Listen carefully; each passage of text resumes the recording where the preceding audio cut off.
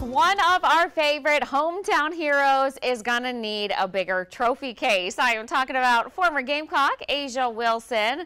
The Columbia native has now been named the WNBA's 2024 MVP. She collected, believe it or not, her third MVP trophy last night.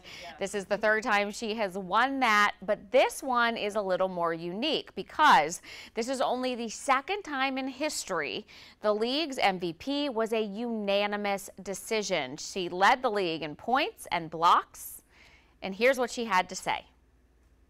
Obviously, I want to thank my parents so much for just everything that they've done, the sacrifices that they've made, holding me accountable in times where you could have just kind of let me fall underneath the rug, but that's always good.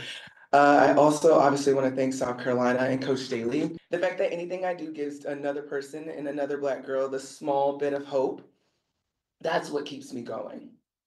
Keeps me trying to be the best that I can be always. Oh, that makes me so happy. On Twitter, A'ja wrote, "Thank you everyone that reached out. All the posts and text message don't go unnoticed. I'm so blessed to have such a top tier fan base. So thank y'all."